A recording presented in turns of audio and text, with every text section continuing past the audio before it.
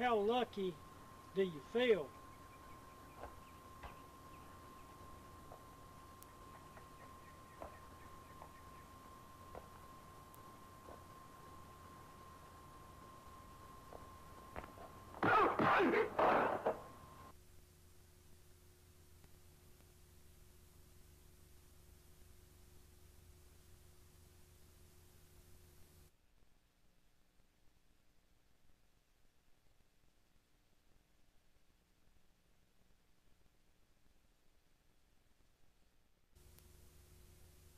We all have a schedule to maintain. If the people supporting us pull out, we all go hungry. I feel that we've got to the bottom of this case. The man that tried to knife me, his fingerprints were on the knife. And 3 months ago when your business partner was killed, well, even though that this man wiped the knife of the blood, it matches up to the blood of your business partner. I feel we got to the bottom of this case. I feel that we've got closure. Sure, my heart bleeds for all those people that have passed on.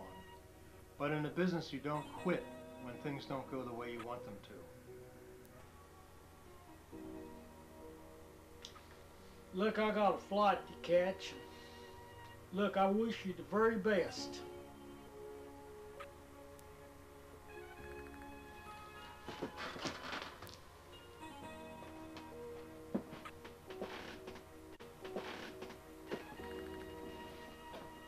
International Airlines Flight 343 to Las Vegas. Flight 307, not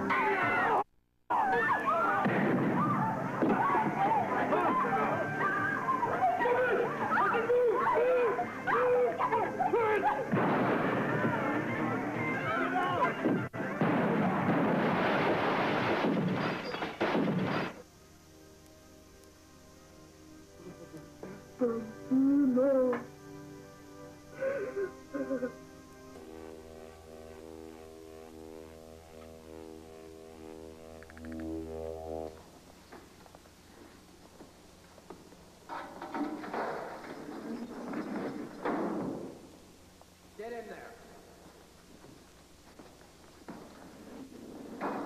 Looking for trouble, man?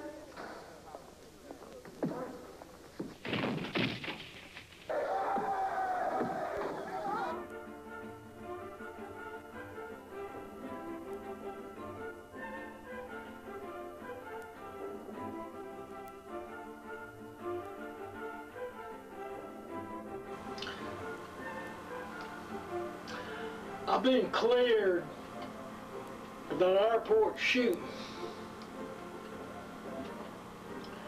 I'll be taking a flight to North Carolina tomorrow.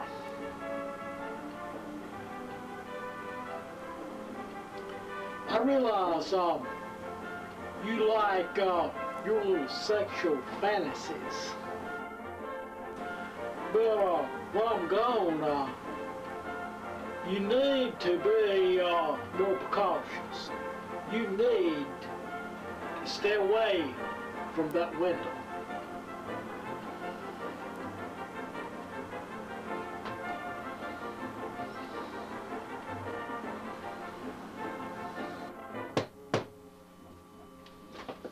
Mr. Williams, pleased to meet you, sir. Please have a seat. Well, yes, I got your letter. Yes, sir.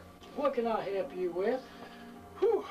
Well, I am soon to be remarried, okay? My first wife died. There is now suspicion, of all things, of me having murdered her. All right? It's not the case. It didn't happen. All right? My fiancée is aware of this suspicion now. I've called you, sir, to help clear my name. I've read about your work, sir, in the papers, okay, on those other 2 cases. All right? Outstanding job. I said, if anybody can help me, it is you, sir. That, sir, is why you're here today. Are you sure that I can help? You are the man, sir. Yes, sir. Well, I'll do what I can. All right, I appreciate it. Thank you. Thank you. Look, when can we get together? I'm on your schedule, sir. Please call me. Thank you, sir. Thank you, Mr. Williams. Thank you. You know, Mr. Meadows, what I need to help me solve this case is, you know, your wife. You know, when you married her, could you tell me the difference in her personality? Sweetest thing ever, man. I tell you what, from our dating time to after we got married, of course, business picked up for me. I was away from home a little bit more often, and she was spending more money. So I had to work longer hours and be away a little bit more. But other than that, when I'd come home, she was here for me, and I was here for her. You know, like I said, she started spending more money. I was making more money, had to make more money, and was gone more often. So we didn't see as much of each other as I would have liked to. Right. What I want to know is, in other words, the relationship up until her death was as good as it was when we first got married. Yes, it was. Just wasn't as much time together. Well, business, Right. You know, it's business. And, Right. well, that's all I need to know for now. Thank you very much, Mr. Meadows. Yes, sir, Inspector. Thank you.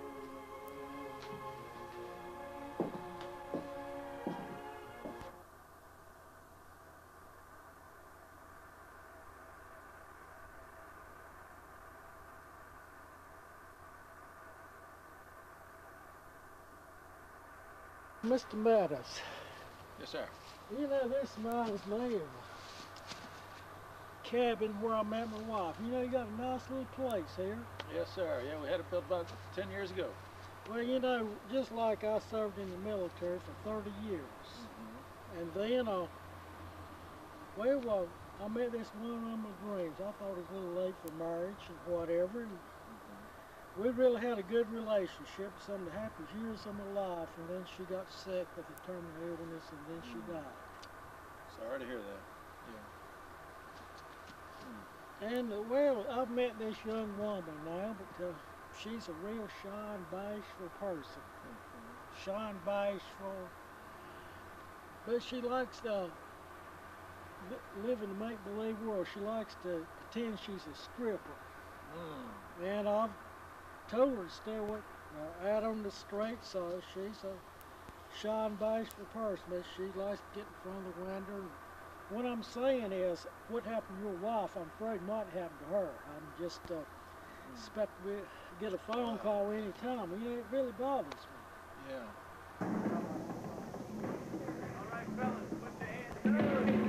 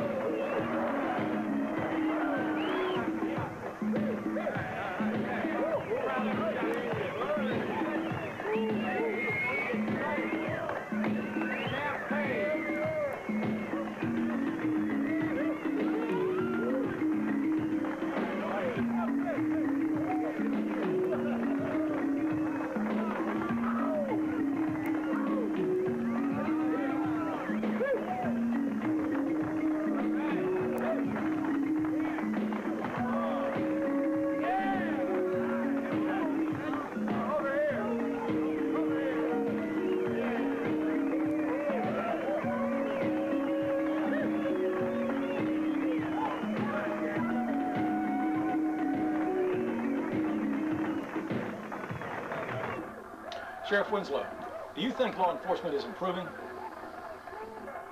Well, I think the law enforcement is going to get better around, especially this cold case thing that we're digging up. That should help the law enforcement really good. It's a challenge. It's a challenge to dig up these cold case files and bring them to justice. I know a lot of them go on 10, 15, 20 years, and you wind up. Well, I hope law enforcement has improved, because you don't know what it's like to have to wait 10, 15 years in order to get your name cleared. And I just want my wife's killer caught. Nothing ever comes of any of them. They just sort of get forgot about. But I think more and more of them's coming up, and there's a challenge now, and law enforcement is really eager and willing to do something about it. And you got better ways of digging. You got better ways of proving stuff. Well, I'm just hoping that law enforcement has improved since then. And I just want to get to the bottom of this, because you don't know what it's like to be suspected of your wife's murder, and I don't want to have to wait 10, 15 years in order to have my name cleared of this.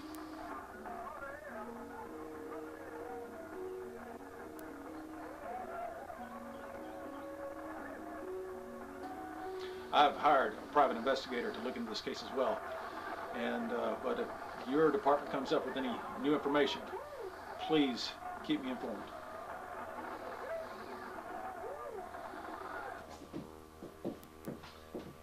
Well, what have you got for me today?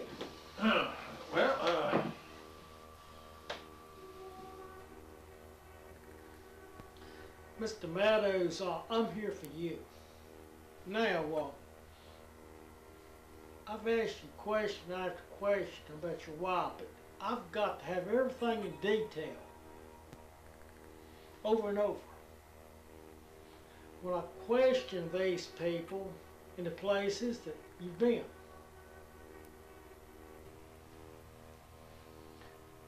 Mr. Meadows, I know it's in the report, but can you tell me? I mean, I've got to hear from you. How was your wife dressed the last time that you seen her? Well, that's easy. We'd gone out to a little small cafe. She was dressed quite elegantly. She had on a nice long black evening gown, her fur coat, her diamond earrings. She had her hair up in a bun, and she was wearing her black high heel shoes. I know it's been some time, but I need to know now, are you sure that's the way she was dressed? Yes, sir, Mr. Williams. That's exactly how she was dressed.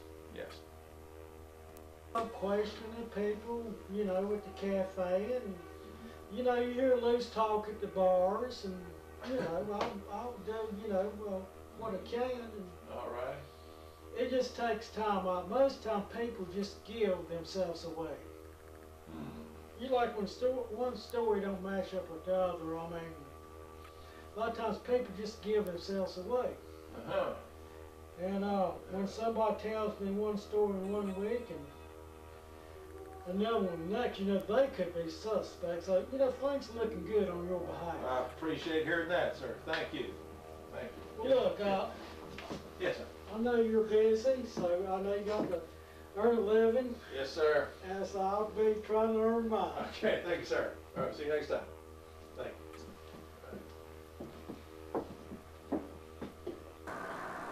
I missed you at that church homecoming. You must have another social activity. Well, how are you? I'm doing all right today. I see you got that dog on a short chain today. Yeah, he's been kind of bothering people today. Had to put him on a little bit shorter chain. You must be us coming. Yeah, I kind of figured that you had a lot of stuff to talk to me about.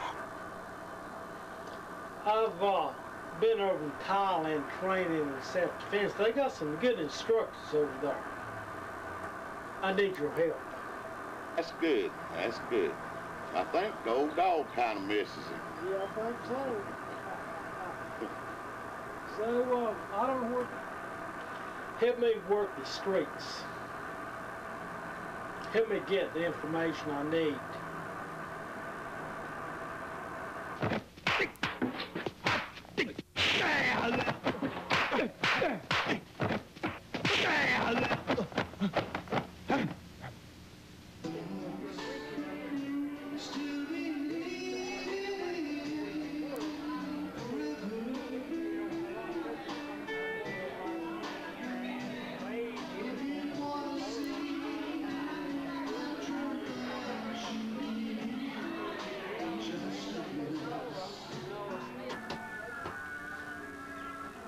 You know, these foreigners come over here and get their citizenship, and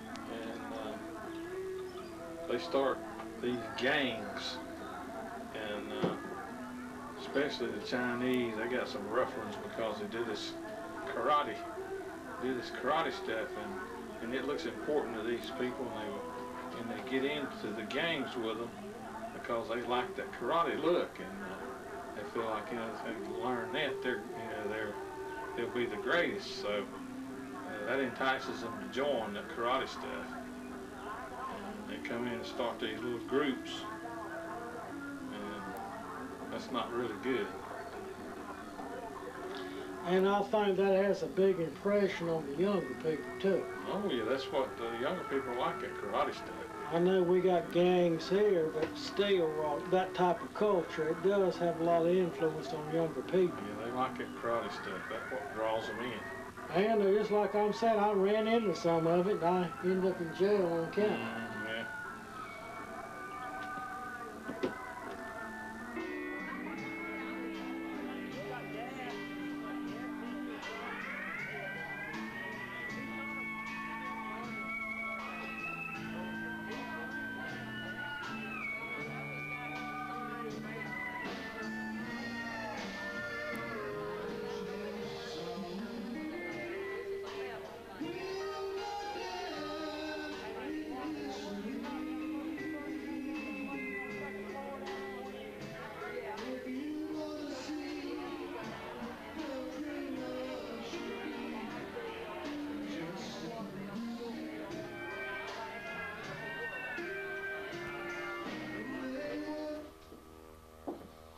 Well, how have you been along today? Oh, doing fine, Inspector Williams. How about yourself?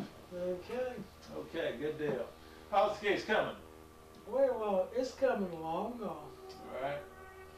I mean, what I'm saying, have you and your wife today, I heard y'all went out to the restaurant the other day. Yes, sir. That's correct. Yeah, that's right. What I'm saying, what type of clothes was she wearing? Does it really matter what type of... It's very necessary that I have information on your girlfriend. It's very necessary that I have the information on your girlfriend. I mean, what I'm saying is that if these people are out of focus in their description of what they are telling me about her appearance, as well as your wife's, they might not be telling the truth. That's why I want to go over and over this situation.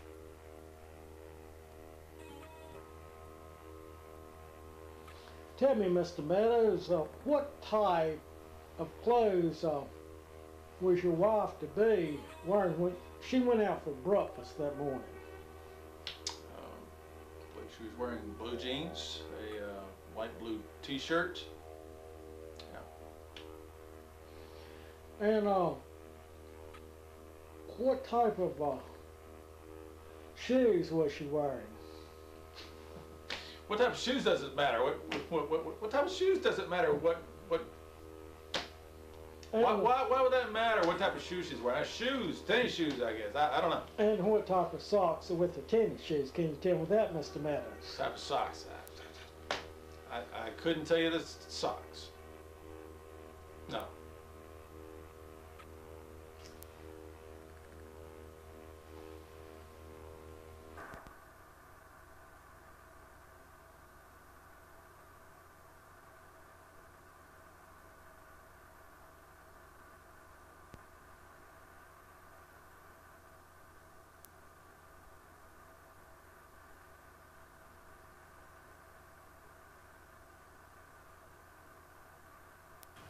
You know, these Chinese people, they got their own culture, and they come over here and set these neighborhoods up with gang members, and I'm just not going to have that kind of thing.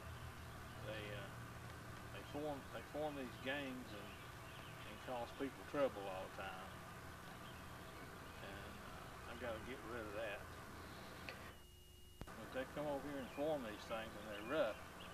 They're rough guys. They've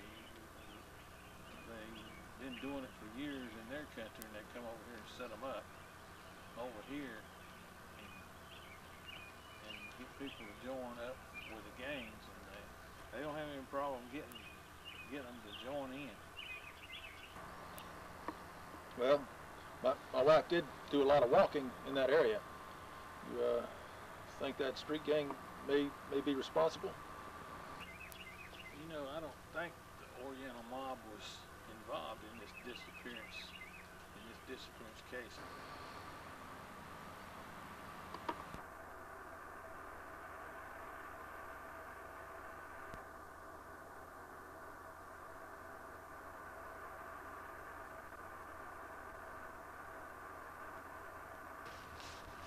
Oh, Mr. Meadows, I've Spec Williams, come on in. Well, you're on the backside of the cabin today. Nice view of the lake. Yes, sir, sure is. We go fishing right down there. That's the spot right down there over there. That's there. So, Inspector, what are the chances are of catching my wife's killer? There's a chance. Glad there's a chance. Well, what I'm saying is, if the killer's in town, I just feel that through questioning, he's going to give himself away, but if he's out of town, I don't know. I don't know. Any major suspects right now? Well, it's just like there's a number of people who could be a suspect, but it's too many of them with the same stories, you know. It's just going to take more work on my part.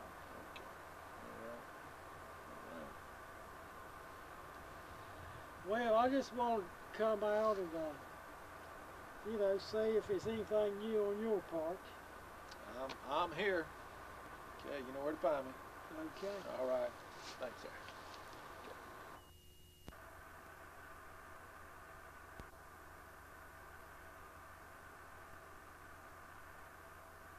What you got to say for today? Well, you know, today is a beautiful day down here at Charlie's Barn, and we're going to have another Milo Holt Western film show, and gunfights, and singing, and good food to eat, and it's really got a little bit of a breeze out here today. We're going to have a great time. Well, it's been good talking with you, James, and I'm really looking forward to the show. I am too, and it's always a pleasure to see you, Ron, and have a good day. I don't know much to say. I'm just a dumb old country boy. One of Brewster's friends here, Milo Holt. Well, it's good. Calvin Johnson. Calvin Johnson. And I want to interview the man over the Black Rose Pistolero. So, you know, he's, you know, putting on these Western shows, and, well, you know, it's a lot of people are saying that the Western shows are violent. They're bad for younger generation, yet I feel that's part of our American heritage, and I feel that the story needs to be told. What do you think? Well, violence is a man has the right to defend his country and to defend his family, and if he doesn't stand up for what he believes in, he's gonna fall for anything, like a famous country singer said. You gotta stand for something or you'll fall for anything. But You got to defend your country, your family, your home. We have the right to bear arms. We have the right to be responsible with them too, but there's always going to be a handful out of a population of this size country where there's going to be some nutcases and some bad apples, and all you got to do is take out the pocket knife, cut out the worm, and go on. Well, Donnie, it's really been great talking with you. I know you go by the name of Rooster. I feel you patterned that name after the American hero, John Wayne. Yeah. I just feel that John Wayne is a symbol of American patriotism just as much so as the American flag. He was a great American actor and a very good American. He was very patriotic. And he's, Roy Rogers had his time and will always be revered and loved, and so will Gene Autry, but John Wayne outlasted them all. He was from the 30s all the way into the 70s till his death, and even 20 years after his death, his movies are still highly rated and highly loved, and the sales on John Wayne movies are still big. And there's a lot of living actors who would like to have the, you know, the saleability of John Wayne. He's been deceased since '79, and he still sells big. Hey, where's real big? The other Black Rose sister, Laura. Lindsay Shoemate, he's one of the top stunt men in Western shows and movies. And what do you think about the Western shootout today? Do you think it's a good or bad influence on the younger generation? I think it's going to be great the way we do it. It'll be good. Bad guy always loses. Rango Kid played by Jerry Seals. He's participated in gunfights, and he's a professional actor and stuntman. It's good to see you at the Milo show, Jerry.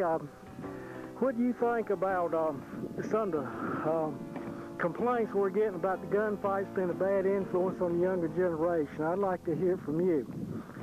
Well, Charles Sterrett was my role model, and you can tell by my outfit, you know, that I do Charles Sterrett, which is the Durango Kid.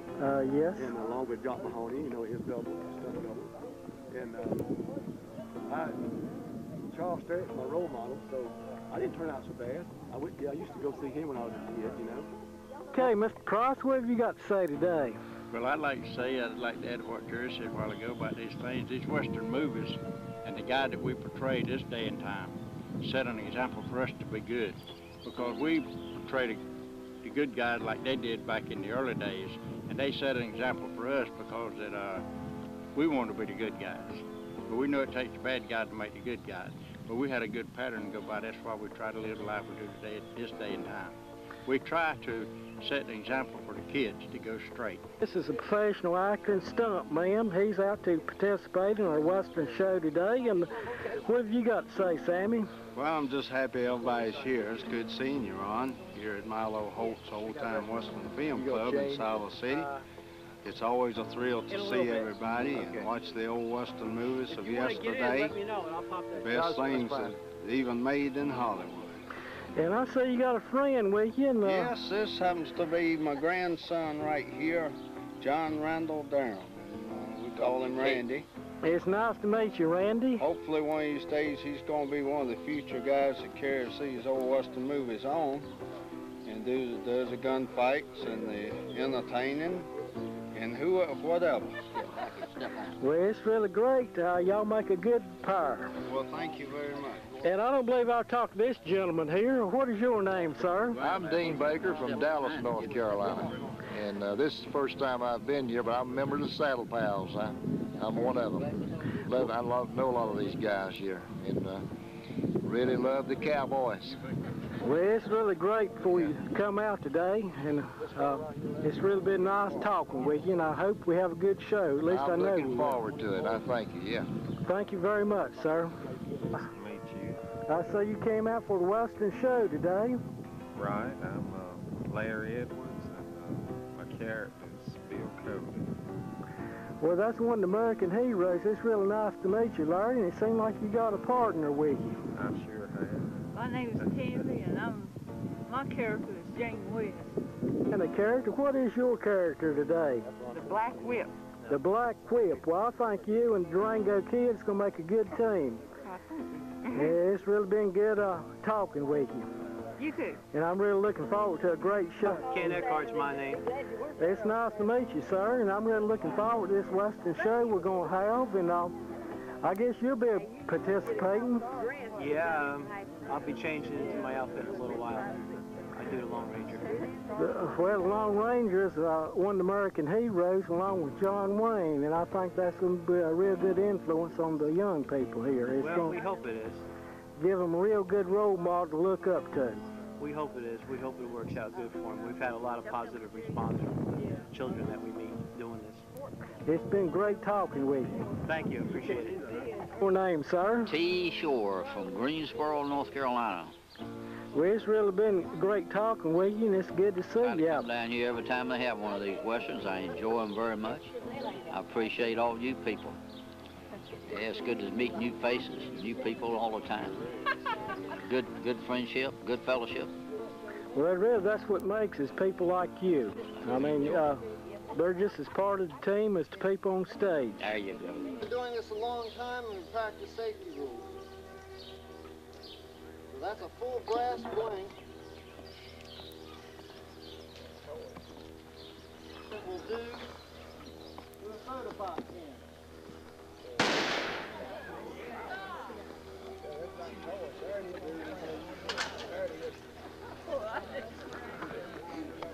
That's a blank at close range. So children, always be aware that guns are a firearm. They use explosives. It is dangerous. Never play with guns. Never pick them up. Tell your parents if you see a gun. They are very dangerous unless you practice all the safety rules and know what you're doing. Imagine a bullet does a heck of a lot more damage. And you don't want to look in the mirror one day.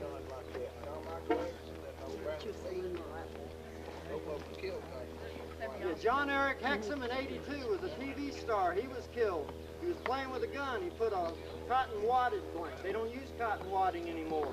Put it to his temple, 44 Magnum. Came out the other side, the size of a baseball. They didn't say for several days that he was dead.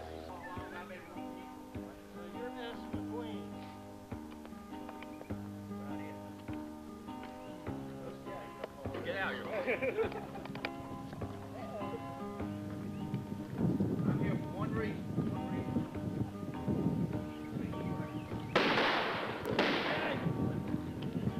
You're going to jail. I'll pull bullets. Is that true? Yeah, well, have a seat. That's your chair. Oh, okay. Mine, huh? Well, what do you have? You dead. That's what I'll have. What? I said I'll have you dead. That's what I'll have.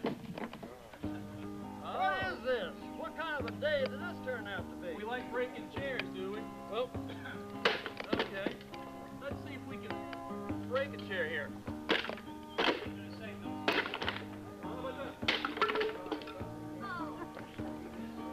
Well, no crying over spilled milk. I mean, Well, anytime you're ready to get it over with. How about now?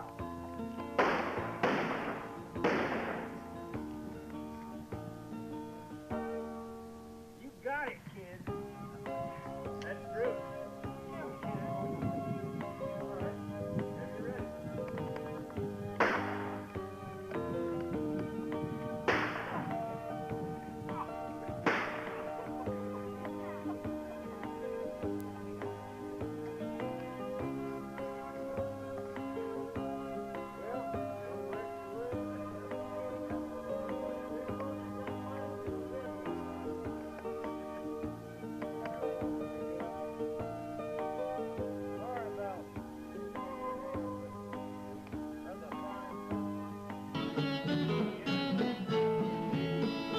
It's a sin, my darling, how I love you, when I know our love could never be. It's a sin to keep this memory of you, when silence proves that you forgot me. The dream I built for us has tumbled, each promise broken like my heart. It's a sin, my darling, how I love you. So much in love and yet so far apart.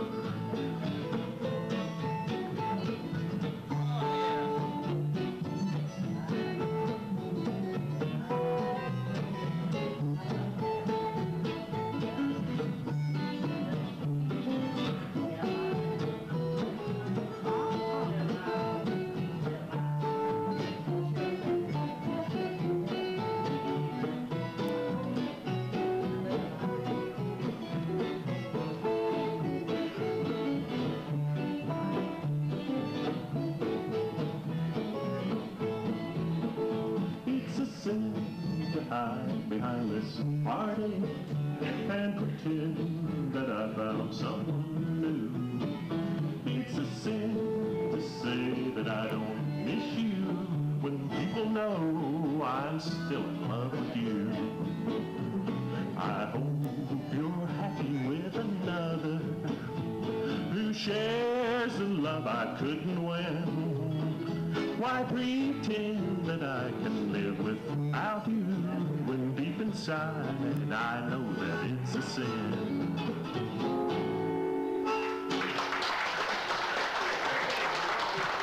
Super.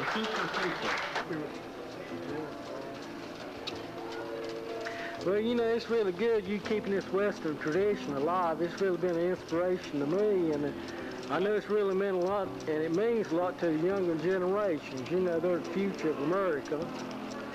And what have you got to say? What do you think about it? Well, I hope enough will come along behind me to keep it going after I'm gone.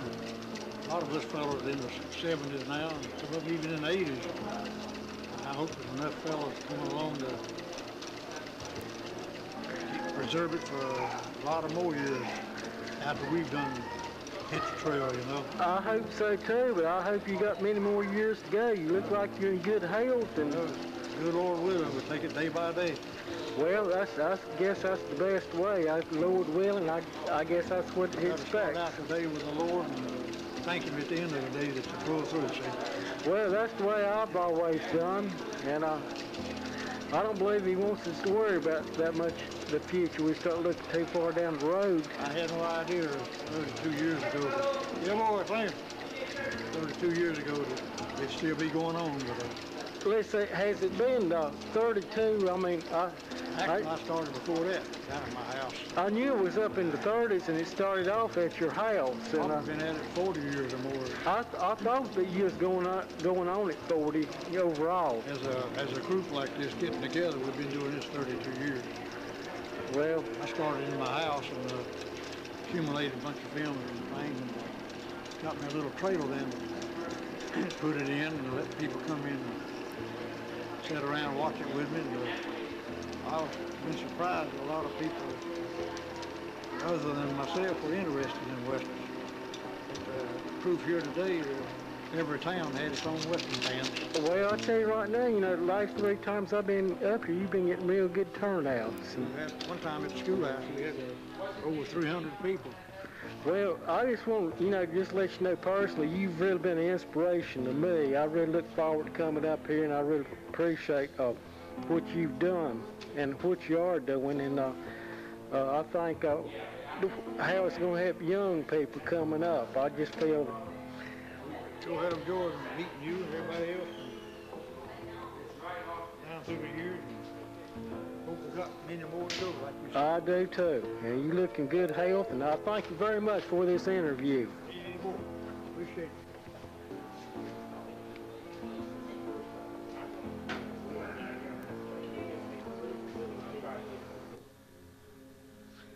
Look, I just want each and every one of you to know that I really enjoyed your show here today, and I really appreciate your views on the American hero. I thank Milo Hope, and I want to thank each and every one of you for working with me, trying to find any information on Jack Lannon. Maybe in time, he might show up. I just hope that it's not foul play, but But maybe in time might tell.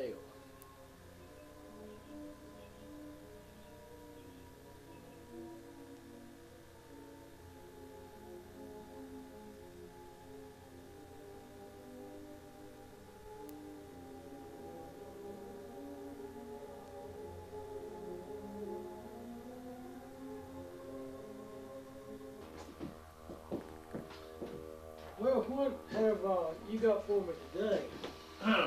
Well, you should have been making more progress on this case, Inspector. I pretty much told you everything that I know to tell you. You have read the police reports. Now, I've asked you question after question about your wife, but I've got to have everything in detail, over and over. When I question these people in the places that you've been. Inspector Williams, this is the 5th time you've asked me what my wife-to-be was wearing. What has she got to do with this? Well, Mr. Meadows, when you hired me as an investigator, you know that I deal with reactions. Now, reactions can actually mean the difference where a person's telling the truth or not. Inspector Williams, it seems like that you may be trying to implicate me also as the suspect here.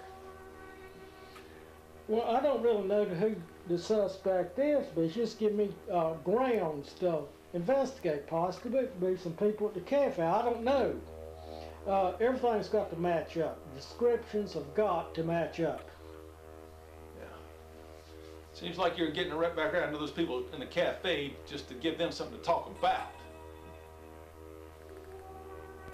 The people in the cafe have been doing a lot of talking. And what they tell me is that your wife had been seeing Jack Lannon on a regular basis. Mr. Meadows, I'm here for you. I hired you to clear me.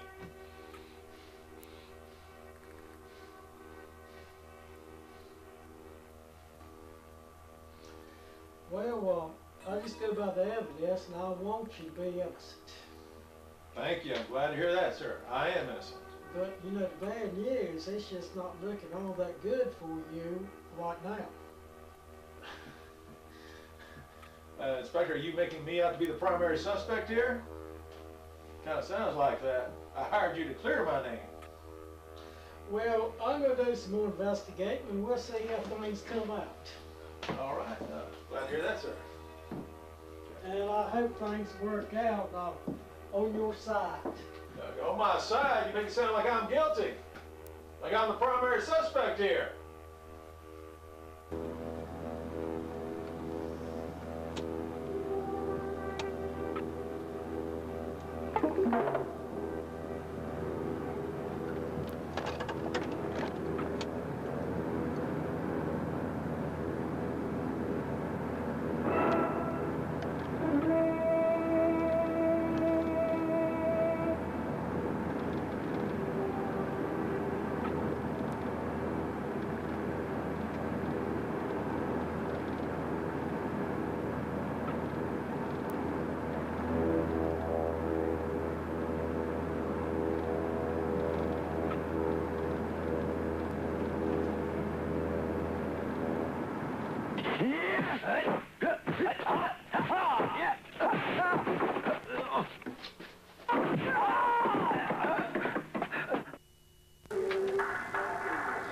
I know that Jake Lannon is still alive.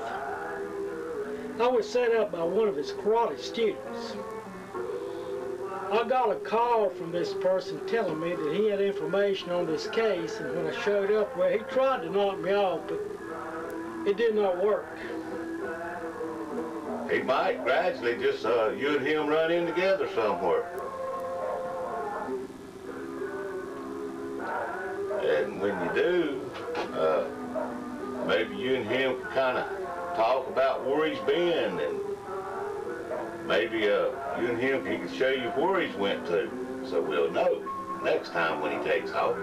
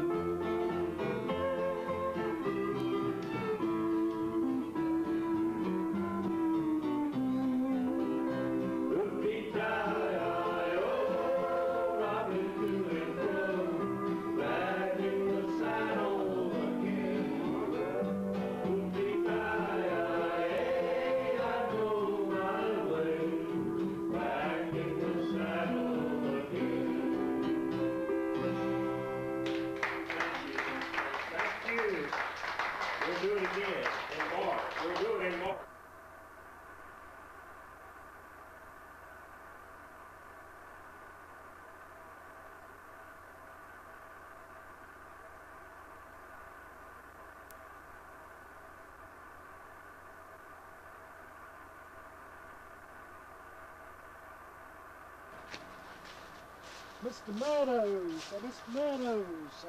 Inspector Williams.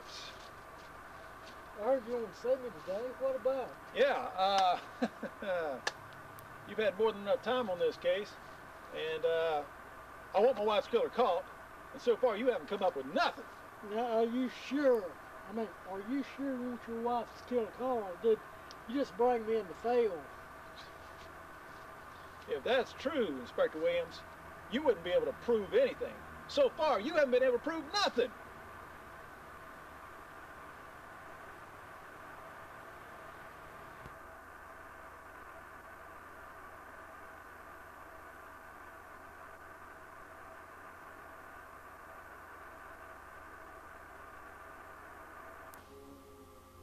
Inspector Williams, you seem to be making me out to be the primary suspect here.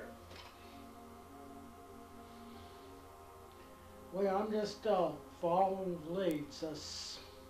That's what I'm doing. I hired you to clear my name. You know, I'm getting to believe that you hired me to fail. I think you're just wanting to look good in front of your wife-to-be. You want to clear yourself in front of her. I just felt that when you hired me, you didn't really expect me to solve this case. Inspector Williams, I hired you to clear my name. I hired you to clear my name. I'm not guilty. Well, that's what they all say. I don't want you to be guilty. Well, glad to hear that, Inspector Williams. But I want to get to the truth. Yes, sir. I want you to get to the truth, too. Well, just like I'm saying, I want to get to... Inspector Williams, you seem to be making me out to be the primary suspect here. Inspector, you're making me out to be the primary suspect. Well, Mr. Meadows, you are the prime suspect.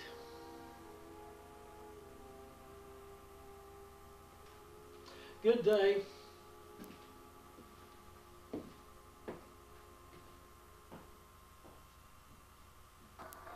How do you feel about the update on the DNA? The DNA brought everything up to date as far as proving a person's guilt. So it's a lot better now with the DNA. If it hadn't been for the DNA, everything was sort of standing still. But the DNA has really, it's really bettered everything. And we've got a lot of people out of prisons that wasn't guilty of what they had done, and they served 15, 20 years and get out. It's really great. I brought this investigator, Inspector Williams, into this case, and he doesn't seem to be getting anywhere with this case. In fact, it looks like he's trying to make me out to be the primary suspect. Oh, there's a lot of people being sent to prison that wasn't guilty.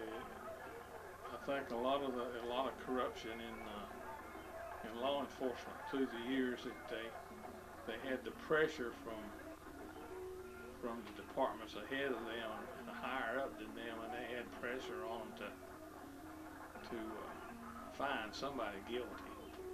And I think that's the reason a lot of the people that were sent to prison that wasn't guilty, that's the reason they got there, is because of pressure on the department to pin it on somebody.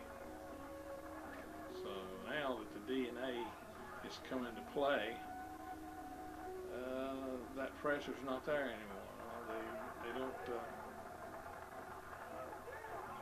feel like they gotta get somebody that quick, because if they put somebody in there that's not guilty and they find it out later, they got all this money to pay out to these people that spent time in jail and wasn't guilty. They have to pay them off, and it goes into a lot of enforcement's budgets. So it's a big. Well, that's real encouraging to hear, because it seems like all the evidence is starting to point toward me.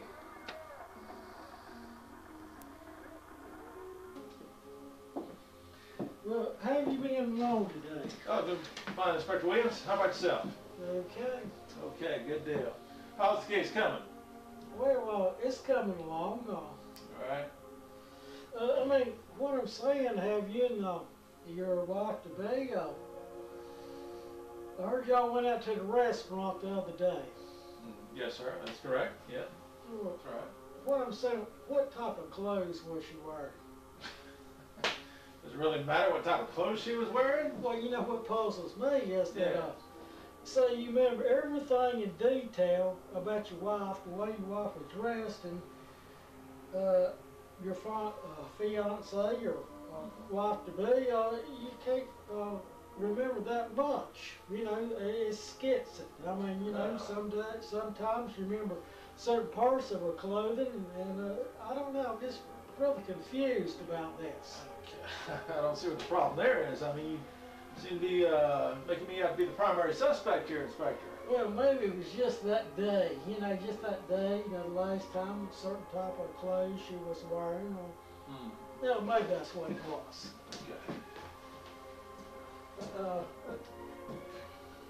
Maybe that's what it was. Okay. The voters found the body of the river.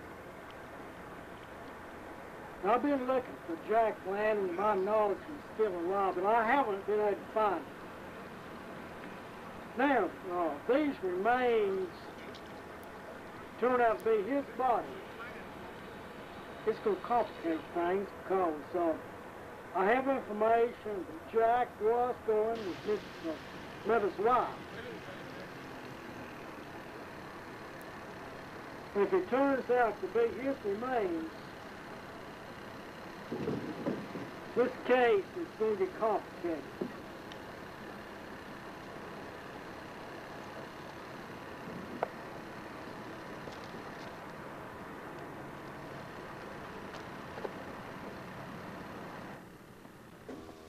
He's an escaped mental patient from the state of New York. He's been tried and convicted for 2 murders. And who knows, he may have been involved in a dozen of them. Doctor, what you're telling me is that the bone structure in the teeth matches the identity of Lamar Craven, not Jake Lanning. Thank you very much, Doctor.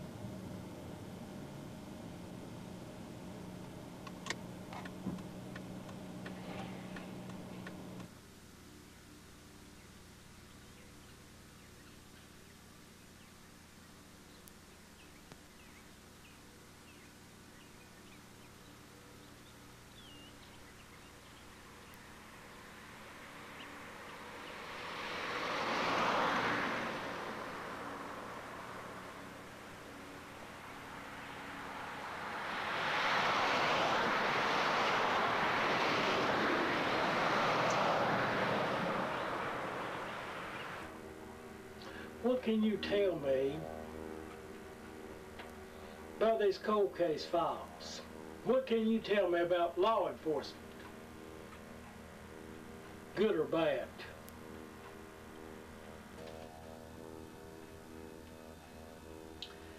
Sheriff Winslow, I got the autopsy report on Lamar Craven.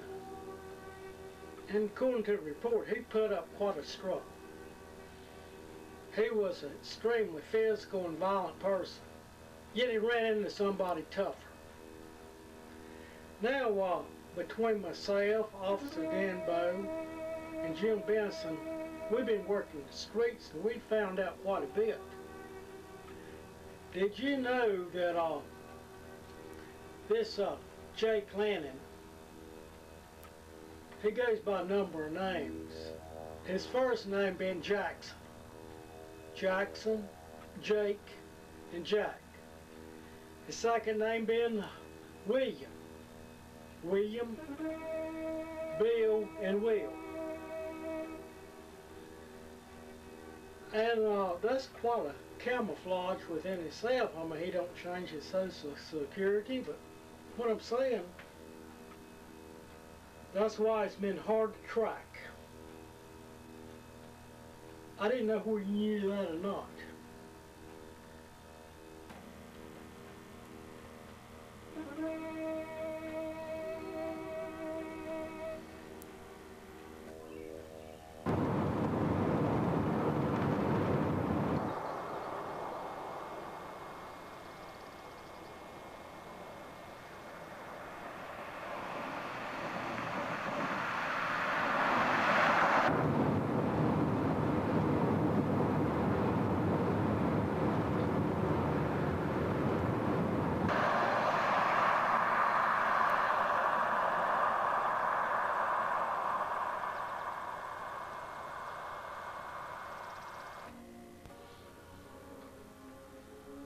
I'm Investigator Williams, and I'm trying to clear Mr. Charles Meadows.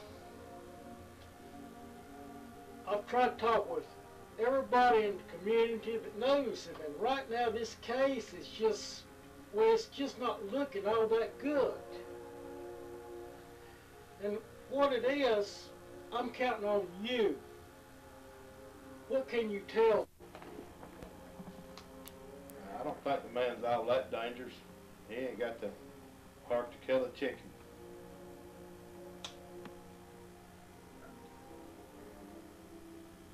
Those cigarettes gonna kill you if you don't give them up.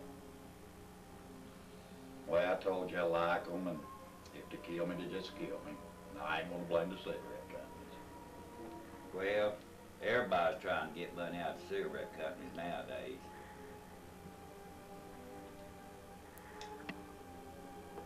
Go ahead and light him up.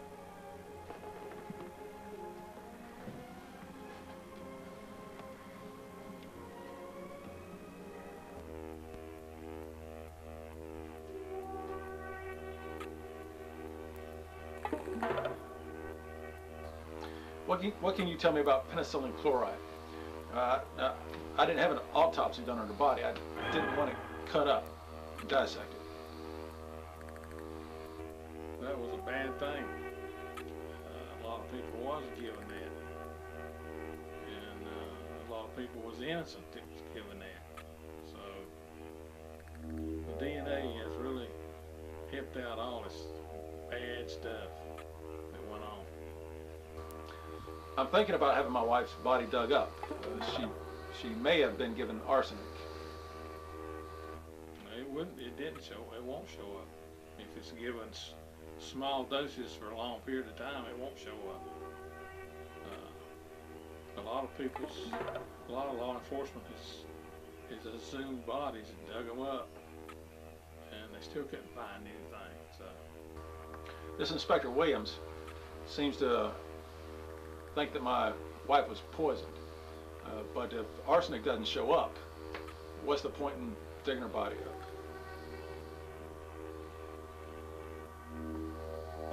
You know, what I wanted to ask is, you know, I've checked around and I just can't understand why that you know, your wife was wearing what you say, dress clothes, a dress and everything. Right, right. Yet the reports verify that she was wearing tennis shoes. I can't understand. You know, she was a woman of culture from the information that I got. Right, right. What difference does it make what type of shoe she was wearing? Well, I don't know. There's got to be some explanation. I have got reports that she liked walking a lot. You know? Right. Oh, okay. All right. It was a late evening. We came in the house. I started getting myself ready for bed. All right. She was on a very strict diet. She had a very strict exercise routine as well. She had to walk so many miles per day within a 24-hour period. The reason for her wearing tennis shoes was possibly she came home, she just threw on her tennis shoes and then went out for her daily walk or evening walk. What did I think of that? That makes sense. Glad to hear. Look, I got to be working the streets, and I'll get back. We get hopefully with good news. Please go out, sir, and bring me back some more good news. Thanks, sir. Thanks. All right. Yeah. Okay.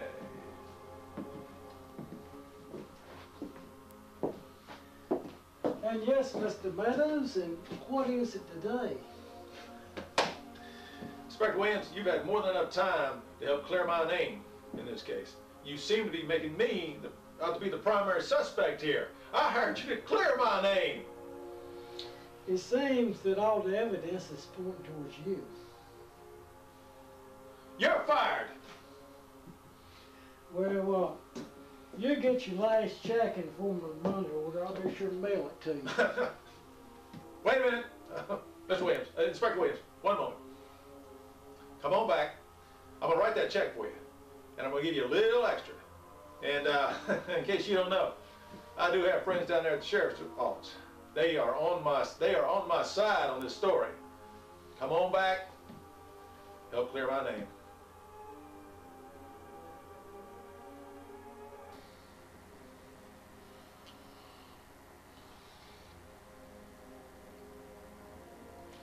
I can usually tell where a man's telling the truth or not. Inspector Williams, you've had more than enough time on this case to clear my name.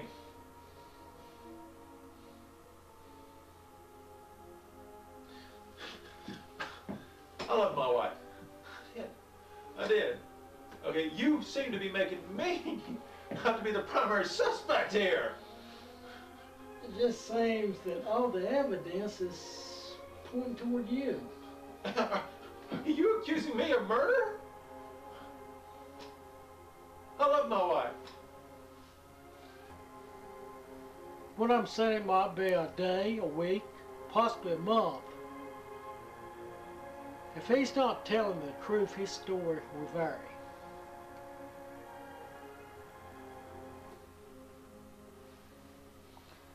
Mr. Meadows, I've been questioning people in the cafe, and your side of the story checks out. Well, I'm glad to hear that, Inspector Williams. But, Mr. Meadows, it's just one thing I can't understand is that, you know, when your wife was found, she was wearing dress clothes, yet tennis shoes. I can't understand that. Why was she wearing tennis shoes? And dressed up real nice? She wasn't wearing high heels? Oh, okay, hold on. I got it. She had a very strict diet and a strict exercise routine. She had to walk so many miles a day within a 24-hour period. Obviously, when we got back home that evening, she didn't have time to change. She put on her tennis shoes and went for her 5-mile walk. That's what I'm guessing. That's probably why she was wearing tennis shoes. Thank you, Mr. Meadows. What did I think of that?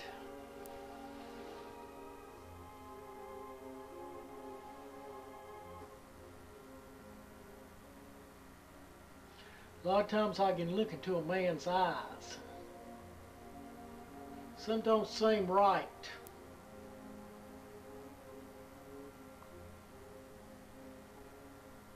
I can tell. Sometimes I could be wrong, but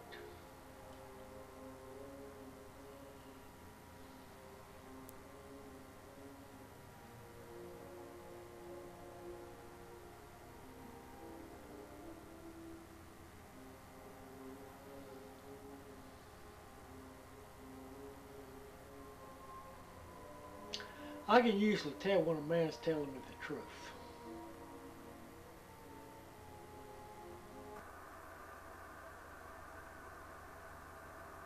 Keep on a little bit shorter chain. You have come. Yeah, I kind of figured that you had a lot of stuff to talk to me about. Well, what have you found out about Will? We've kind of found out that he's out of state. That he's over towards Tennessee somewhere, that he's been gambling, had a big old gambling debt, you know. Yeah. That he was trying to get that off his back. But he ain't come home yet. But he said he was kind of going to come home, but it's going to take him a while.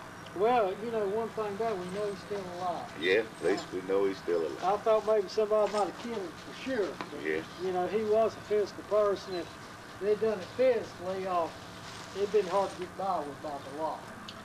Jim, I want to personally thank you for this fine piece of detective work. Now,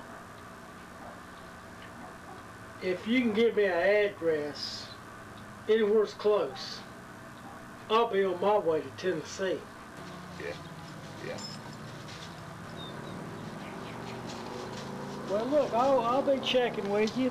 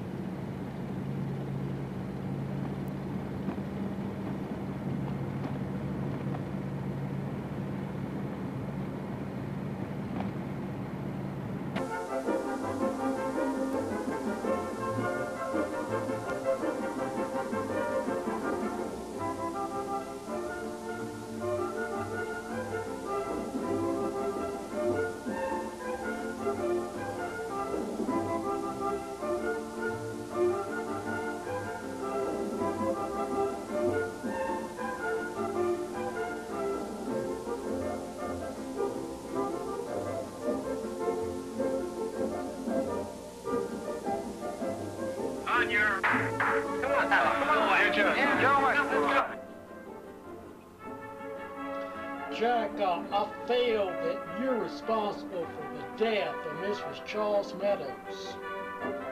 I want you to go back with him and tell what happened.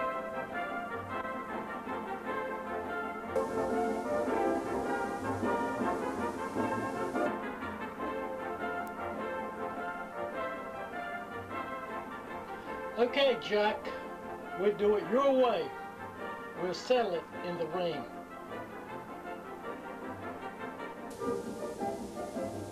On your... Come on, fella. Come on, gentlemen, let's go.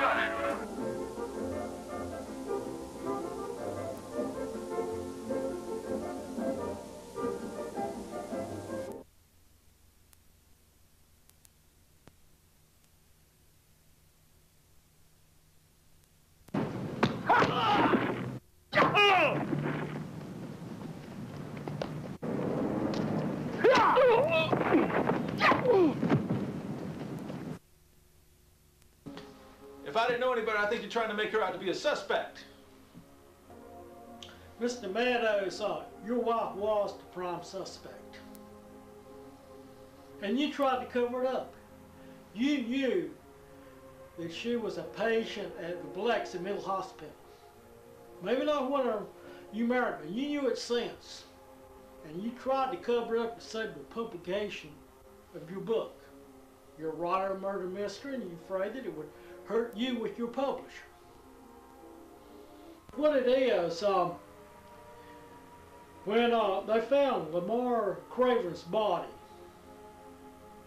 in the river, the boaters found it, and it was analyzed and it was cut up by a knife. Then Jack Barlow's body showed up, cut up by a knife the same way. I done some investigating on your wife, and all three of them were patients in the Biloxi Mental Hospital at the same time.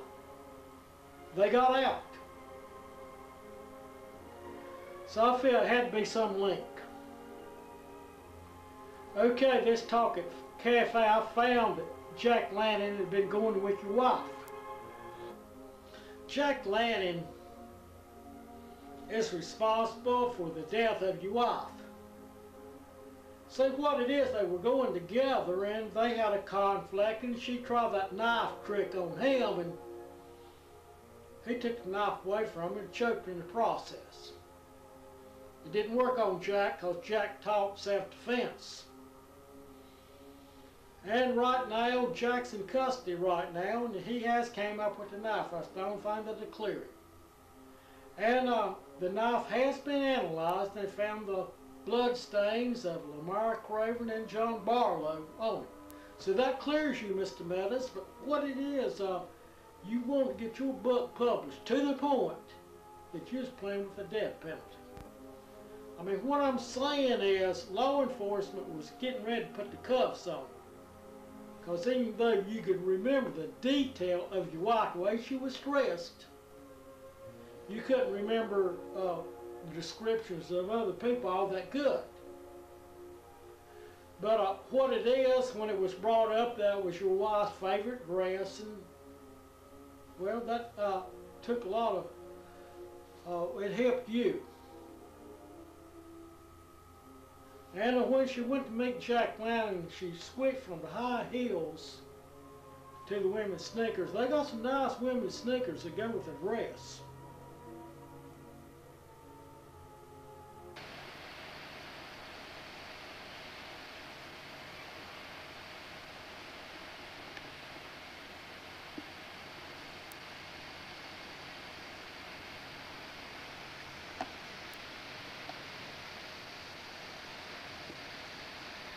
It's a nice place out here. Come on, have a seat here, Inspector Williams. Yes, sir. Now, right over there, right there's a secret fishing hole right over there now. Come back here on Friday, we'll catch some. Right. Well, yes. Let's go fishing.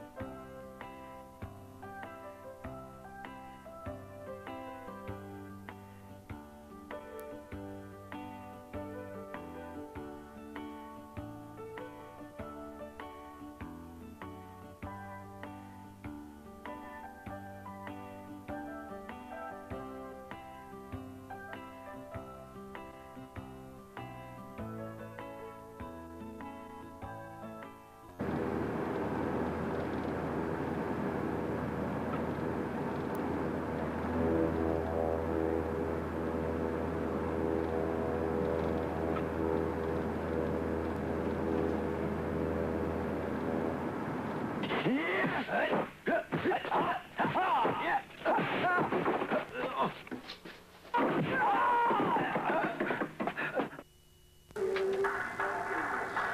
know that Jake Lanning is still alive.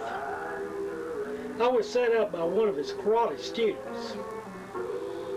I got a call from this person telling me that he had information on this case, and when I showed up, well, he tried to knock me off, but it did not work. He might gradually just, you and him run in together somewhere. And when you do, maybe you and him can kind of talk about where he's been, and maybe you and him, he can show you where he's went to, so we'll know next time when he takes off.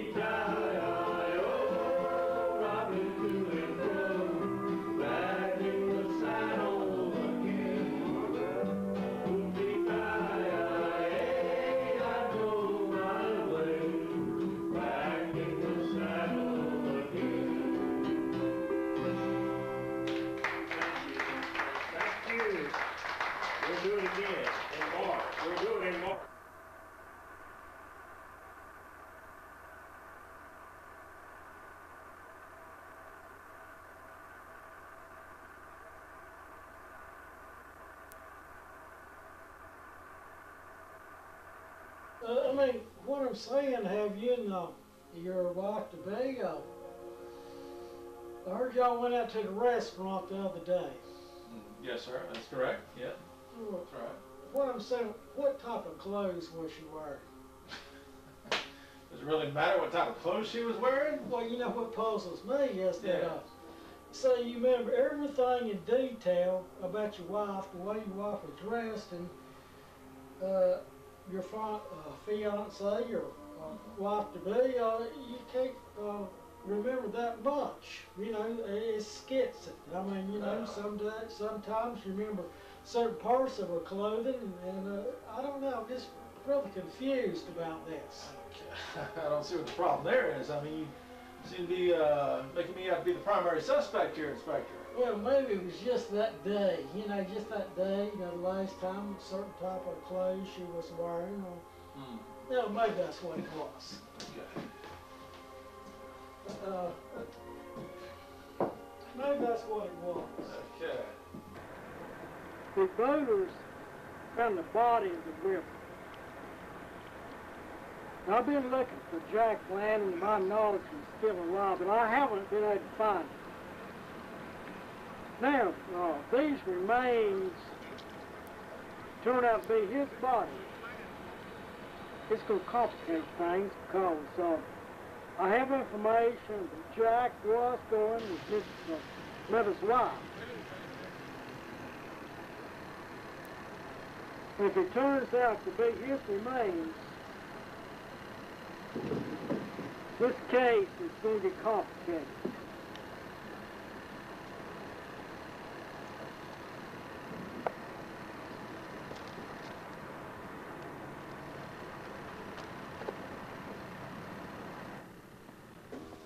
He's an escaped mental patient from the state of New York. He's been tried and convicted for 2 murders. And who knows, he may have been involved in a dozen of them.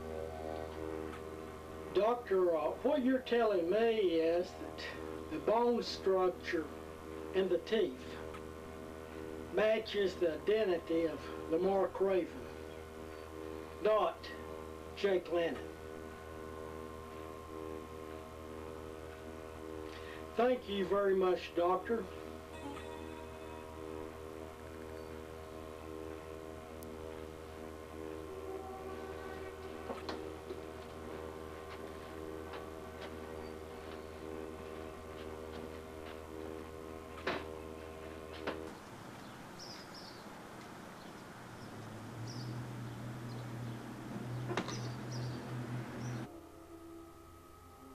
And when she went to meet Jack Lanning, she switched from the high heels to the women's sneakers. They got some nice women's sneakers that go with the dress.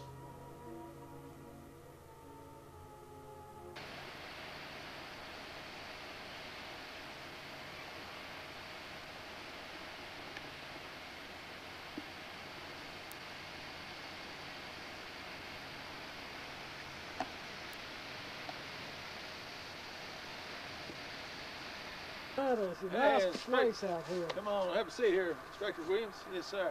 Now, right over there, right there's a secret fishing hole right over there now. Come back here on Friday, we'll catch some. Right. Well, yes. Let's go fishing.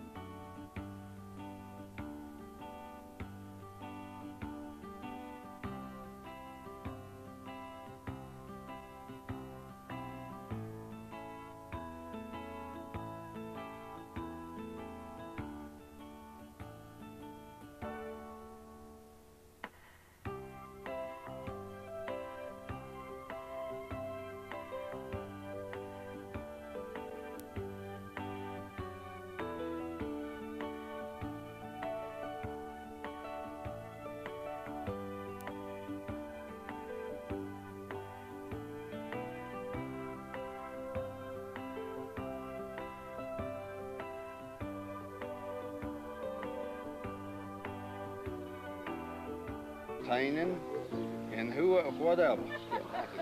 Well, it's really great. Y'all make a good pair. Well, thank you very much. And I don't believe I'll talk to this gentleman here. What is your name, sir? I'm Dean Baker from Dallas, North Carolina. And this is the first time I've been here, but I'm a member of the Saddle Pals. I'm one of them. I know a lot of these guys here, and really love the cowboys. Well, it's really great for you to come out today, and it's really been nice talking with you, and I hope we have a good show. At least I know I'm looking forward to it. I thank you, yeah. Thank you very much, sir. Nice to meet you. I see you came out for the Western show today. Right, I'm Larry Edwards, and my character's Bill Cody. Well, that's one of the American heroes. It's really nice to meet you, Larry, and it seems like you got a partner with you. I sure have. My name is Tammy, and my character is Jane West. And the character, what is your character today? The Black Whip. The Black Whip. Well, I think you and Durango Kid's gonna make a good team. I think. Yeah, it's really been good talking with you. You too. And I'm really looking forward to a great show. Ken Eckhart's my name. It's nice to meet you, sir, and I'm really looking forward to this Western show we're going to have, and I guess you'll be participating. Yeah, I'll be changing into my outfit in a little while. I do the Lone Ranger. Well, the Lone Ranger is one of the American heroes along with John Wayne, and I think that's going to be a real good influence on the young people here. Well, we hope it is. Give them a real good role model to look up to. We hope it is. We hope it works out good for them. We've had a lot of positive response from the children that we meet doing this. It's been great talking with you. Thank you. Appreciate it. Your name, sir? T. Shore from Greensboro, North Carolina. Well, it's really been great talking with you, and it's good to see you. I come down here every time they have one of these westerns. I enjoy them very much. I appreciate all you people. Yeah, it's good to meet new faces, new people all the time. Good friendship, good fellowship. Well, really, that's what makes us people like you. I mean, they're just as part of the team as the people on stage. There you go. We've been doing this a long time and we practice safety rules. So that's a full brass blank. We'll do a soda pop can.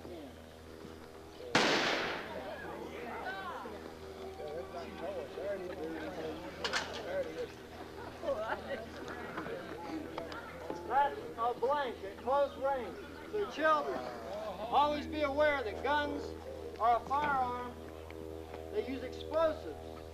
It is dangerous. Never play with guns. Never pick them up. Tell your parents if you see a gun. They might not be telling the truth. That's why I want to go over and over this situation.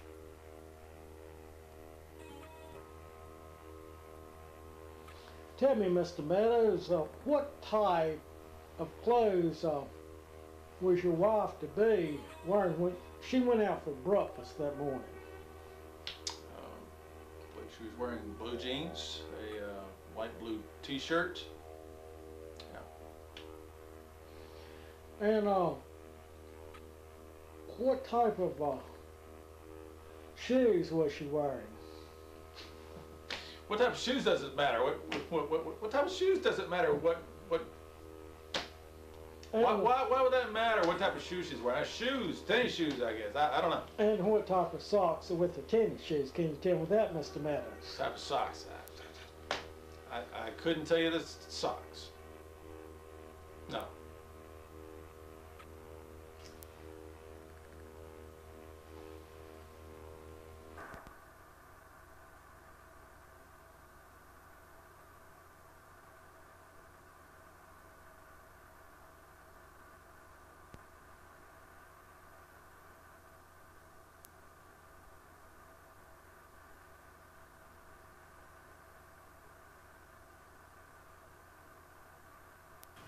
You know, these Chinese people, they got their own culture, and they come over here and set these neighborhoods up with gang members, and I'm just not going to have that kind of thing. They form these gangs and cause people trouble all the time, and I've got to get rid of that. But they come over here and form these things, and they're rough. They're rough guys. They've been doing it for years in their country, and they come over here and set them up over here and get people to join up with the gangs, and they don't have any problem getting them to join in. Well, my wife did do a lot of walking in that area. You think that street gang may be responsible? You know, I don't think the Oriental mob was involved in this disappearance case.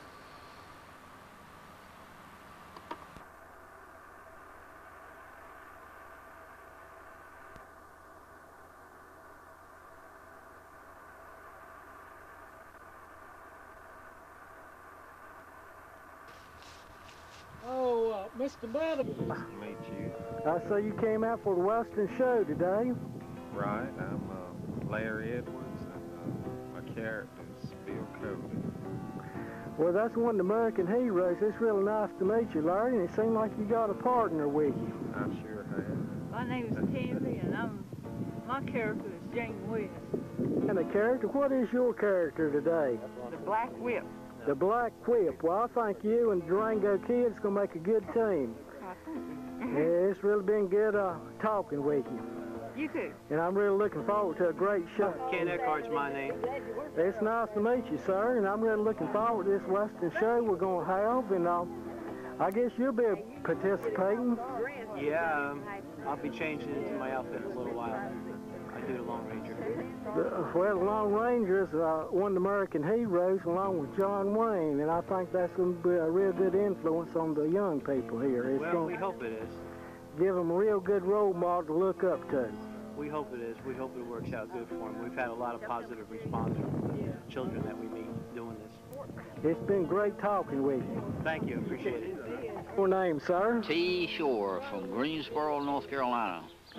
Well, it's really been great talking with you, and it's good to see you. I come down here every time they have one of these westerns. I enjoy them very much. I appreciate all you people. Yeah, it's good to meet new faces, new people all the time. Good friendship, good fellowship. Well, really, that's what makes us people like you. I mean, they're just as part of the team as the people on stage. There you go. I've been doing this a long time and practice safety rules. So that's a full brass blank. We'll do a soda pop can.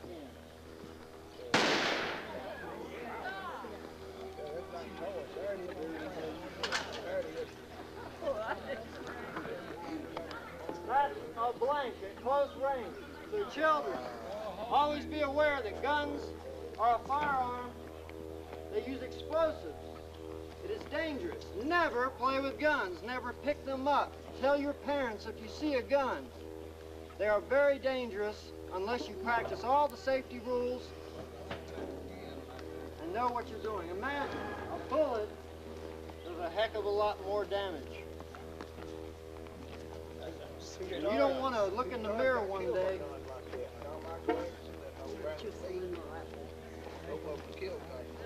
Yeah, John Eric Hexham in '82 was a TV star. He was killed. He was playing with a gun. He put a cotton wadded blank. They don't use cotton wadding anymore. Put it to his temple, 44 Magnum. Came out the other side, the size of a baseball.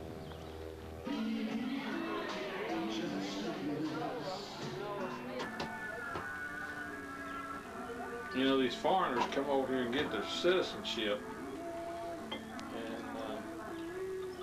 they start these gangs, and especially the Chinese, they got some rough ones because they do this karate stuff, and it looks important to these people, and they get into the gangs with them because they like that karate look, and they feel like, you know, if they learn that, they'll be the greatest. So that entices them to join that karate stuff. And they come in and start these little groups, and that's not really good. And I think that has a big impression on the younger people too. Oh yeah, that's what the younger people like, that karate stuff. I know we got gangs here, but still, that type of culture, it does have a lot of influence on younger people. Yeah, they like that karate stuff. That's what draws them in. And just like I'm saying, I ran into some of it, and I ended up in jail on account. Yeah.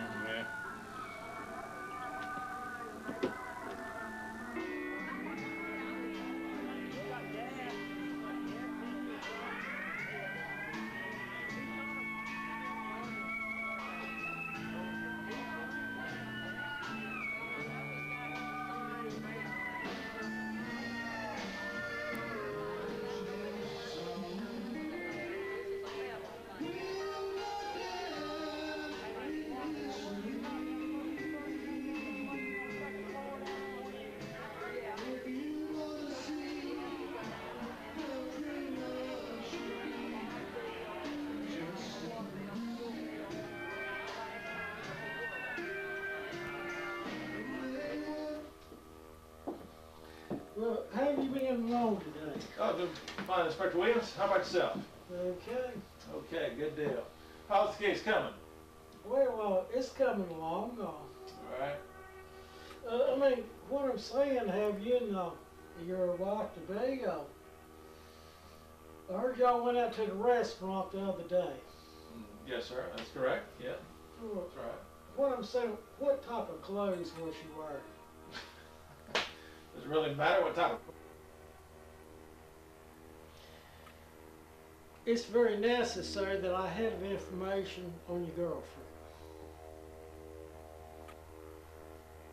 It's very necessary that I have the information on your girlfriend. I mean, what I'm saying is that if these people are out of focus in their description. All right, outstanding job. I said, if anybody can help me, it is you, sir. That's why you're here today. Are you sure that I can help? You are the man, sir. Yes, sir. Well, I'll do what I can. All right, I appreciate it. Thank you. Thank you. Look, when can we get together? I'm on your schedule, sir. Please call me. Thank you, sir. Thank you, Mr. Williams. Thank you.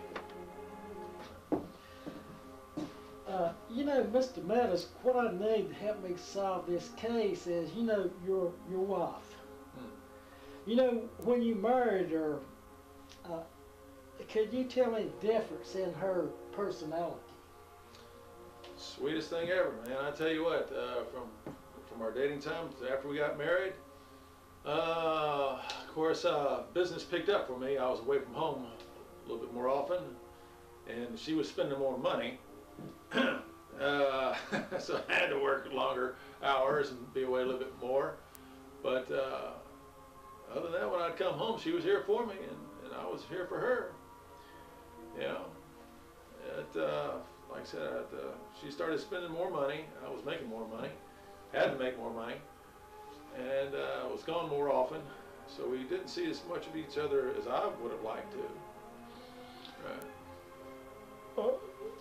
What I want to know is, in other words, the relationship up until her death was as good as it was when we first got married. Yes, it was. Just wasn't as much time together. Well, business, right. You know, it's business. And, right. Well, that's all I need to know for now. Thank you very much, Mr. Meadows. Yes, sir, Inspector. Thank you.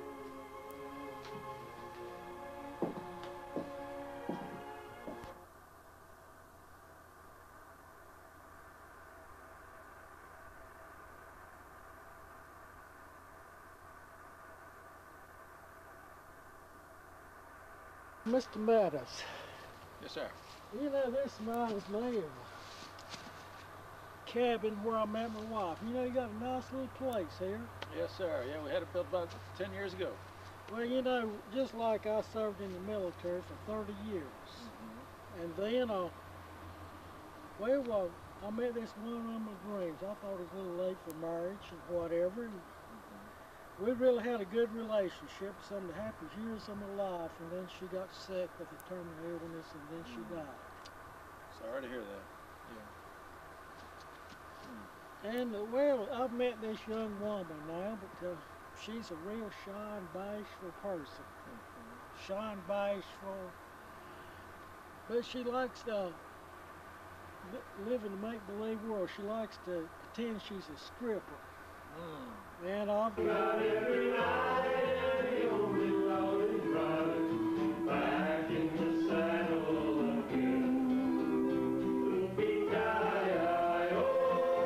rocking to and fro, back in the saddle again. Yippee-ki-yi, I go my way, back in the saddle again.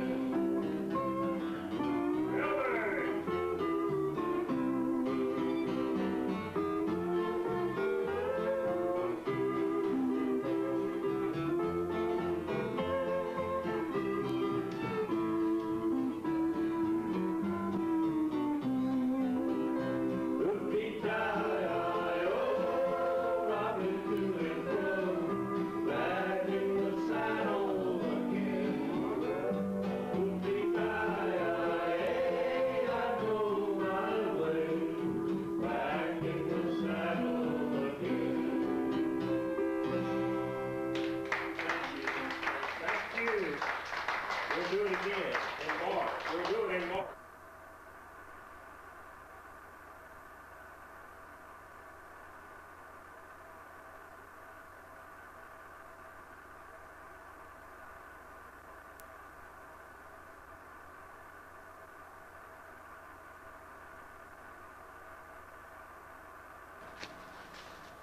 Mr. Meadows, Mr. Meadows.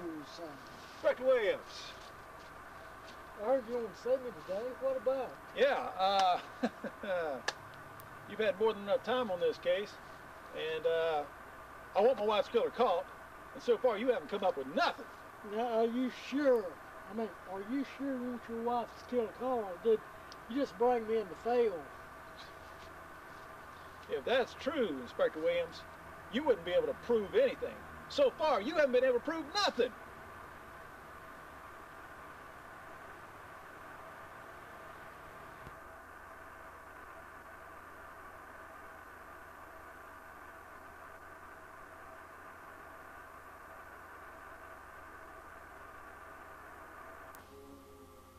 Inspector Williams, you seem to be making me out to be the primary suspect here. Well, I'm just following the leads. That's what I'm doing. I hired you to clear my name. You know, I'm getting to believe that you hired me to fail. I think you're just wanting to look good in front of your wife to be. You want to clear yourself in front of her. Papers, okay, on those other two cases? All right, outstanding job. I said, if anybody can help me, it is you, sir. That's why you're here today. Are you sure that I can help? You are the man, sir. Yes, sir. Well, I'll do what I can. All right, I appreciate it. Thank you. Thank you. Look, when can we get together? I'm on your schedule, sir. Please call me. Thank you, sir. Thank you, Mr. Williams. Thank you. You know, Mr. Meadows, what I need to help me solve this case is, you know, your wife. You know, when you married her, could you tell me the difference in her personality? Sweetest thing ever, man. I tell you what, from our dating time to after we got married, of course, business picked up for me. I was away from home a little bit more often, and she was spending more money. So I had to work longer hours and be away a little bit more. But other than that, when I'd come home, she was here for me, and I was here for her. You know,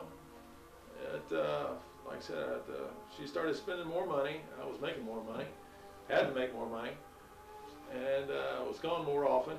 So we didn't see as much of each other as I would have liked to. Right.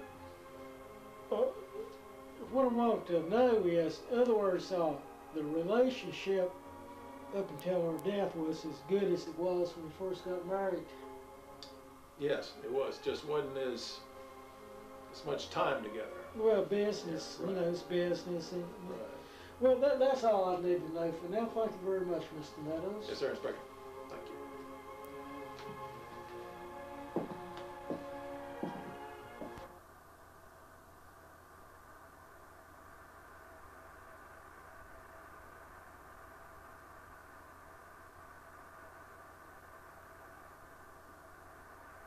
Mr. Meadows.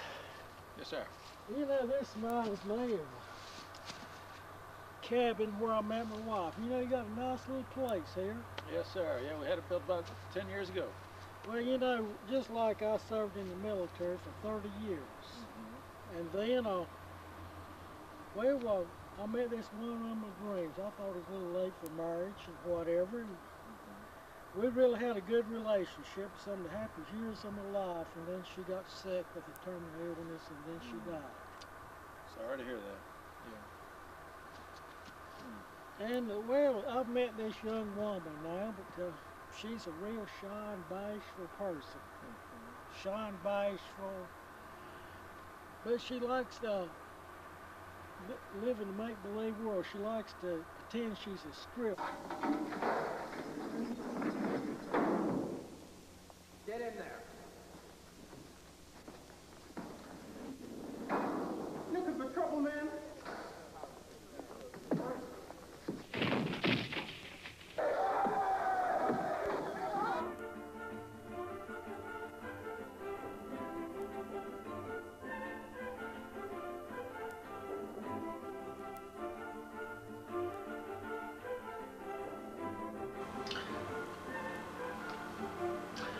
I've been cleared of that airport shooting.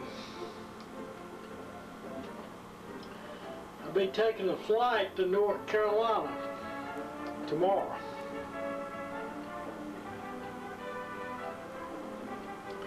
I realize you like your little sexual fantasies. But while I'm gone, you need to be more precautious. You need to stay away from that window.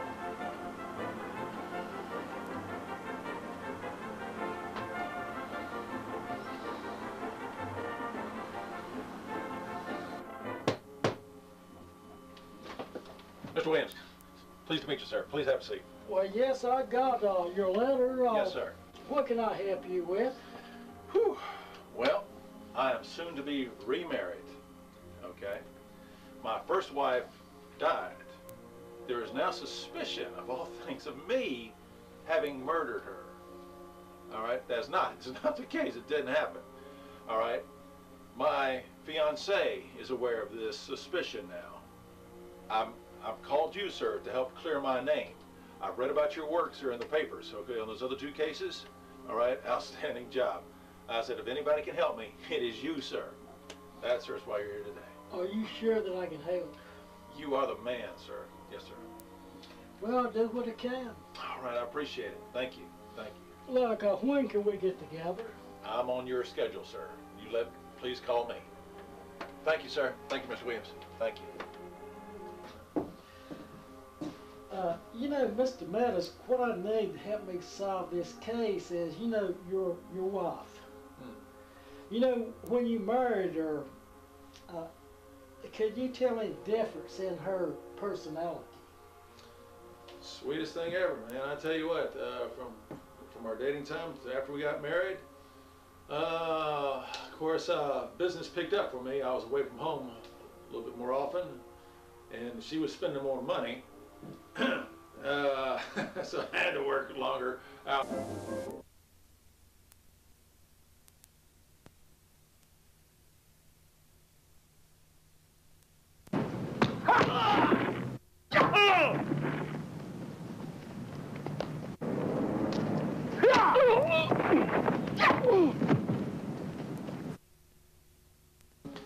If I didn't know any better, I think you're trying to make her out to be a suspect. Mr. Meadows, your wife was the prime suspect. And you tried to cover it up. You knew that she was a patient at the Biloxi Mental Hospital. Maybe not when you married her. You knew it since. And you tried to cover it up to save the publication of your book. You're a writer of murder mystery, and you're afraid that it would hurt you with your publisher. What it is, when they found Lamar Craven's body in the river, the boaters found it, and it was analyzed and it was cut up by a knife. Then Jack Barlow's body showed up, cut up by a knife the same way. I done some investigating on your wife, and all 3 of them were patients in the Biloxi Mental Hospital at the same time. They got out. So I feel it had to be some link. Okay, let's talk at cafe. I found that Jack Lanning had been going with your wife. Jack Lanning is responsible for the death of your wife. So what it is, they were going together and they had a conflict, and she tried that knife trick on him, and he took the knife away from her and choked her in the process. It didn't work on Jack because Jack taught self-defense. And right now, Jack's in custody right now, and he has came up with the knife. That's the only thing that'll clear it. And the knife has been analyzed, and they found the blood stains of Lamar Craven and John Barlow on it. So that clears you, Mr. Meadows. But what it is, you want to get your book published to the point that you're playing with the death penalty. I mean, what I'm saying is law enforcement was getting ready to put the cuffs on. Because even though you could remember the detail of your wife, the way she was dressed, you couldn't remember descriptions of other people all that good. But what it is, when it was brought up that was your wife's favorite dress, and well, that took a lot of, it helped you today. Oh, good. Fine, Inspector Williams. How about yourself? Okay. Okay, good deal. How's the case coming? Well, it's coming along. All right. I mean, what I'm saying, have you and your wife to be, I heard y'all went out to the restaurant the other day. Yes, sir. That's correct. Yeah. That's right. What I'm saying, what type of clothes was she wearing? Does it really matter what type of clothes she was wearing? Well, you know what puzzles me is that, so you remember everything in detail about your wife, the way your wife was dressed, and your fiance or wife-to-be, you can't remember that much. You know, it's sketchy. I mean, you know, sometimes you remember certain parts of her clothing, and I don't know, I'm just really confused about this. I don't see what the problem there is. I mean, you seem to be making me out to be the primary suspect here, Inspector. Well, maybe it was just that day, you know, just that day, you know, the last time, a certain type of clothes she was wearing, or, you know, maybe that's what it was.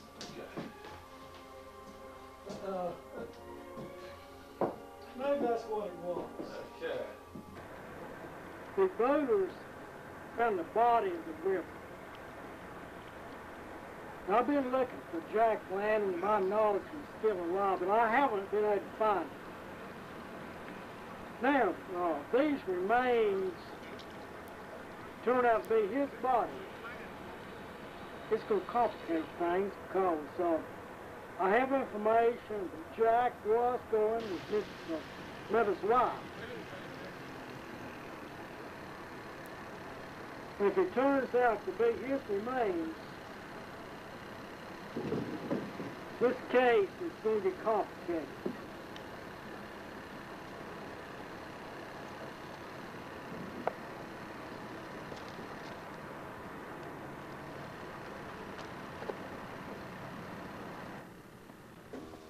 He's an escaped mental patient from the state of New York. He's been tried and convicted for 2 murders. And who knows, he may have been involved in a dozen of them. Doctor, what you're telling me is that the bone structure in the teeth matches the identity of Lamar Craven, not Jake Lanning. Thank you very much, Doctor.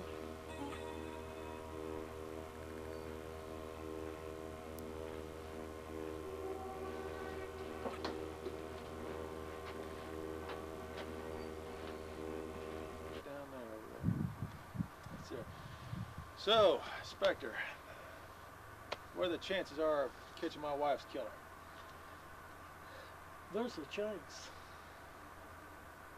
Glad there's a chance. Well, what I'm saying is, if the killer's in town, I just feel that through questioning, he's going to give himself away, but if he's out of town, I don't know. I don't know. Any major suspects right now? Well, it's just like there's a number of people who could be a suspect, but it's too many of them with the same stories, you know. It's just going to take more work on my part.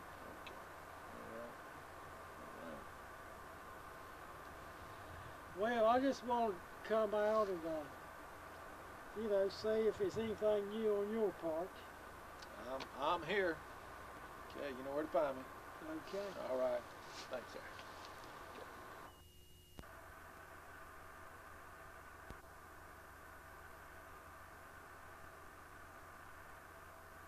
What you got to say for today? Well, you know, today is a beautiful day down here at Charlie's Barn, and we're going to have another Milo Holt Western film show, and gunfights, and singing, and good food to eat.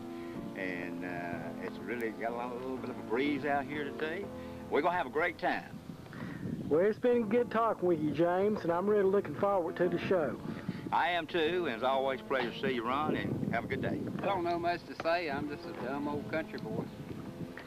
One of Brewster's friends here in Milo Holtz. Well, it's good. Calvin Johnson. Calvin Johnson. And I want to interview the man over the Black Rose Pistolero. So, you know, he's, you know, putting on these Western shows, and, well, you know, it's a lot of people are saying that the Western shows are violent. They're bad for younger generation, yet I feel that's part of our American heritage, and I feel that the story needs to be told. What do you think? Well, violence is a man has the right to defend his country and to defend his family, and if he doesn't stand up for what he believes in, he's gonna fall for anything, like a famous country singer said. You gotta stand for something or you'll fall for anything, but you gotta defend your country, your family, your home. We have the right to bear arms. We have the right to be responsible with them too, but there's always gonna be a handful out of a population of this side of this country where there's gonna be some nutcases and some bad apples, and all you gotta do is take out the pocket knife, cut out the worm, and go on. You want to get your book published to the point that you're just playing with the death penalty. I mean, what I'm saying is law enforcement was getting ready to put the cuffs on. Because even though you could remember the detail of your wife, the way she was dressed, you couldn't remember descriptions of other people all that good. But what it is, when it was brought up that was your wife's favorite dress, and well, that took a lot of, it helped you. And when she went to meet Jack Lanning, she switched from the high heels to the women's sneakers. They got some nice women's sneakers that go with the dress.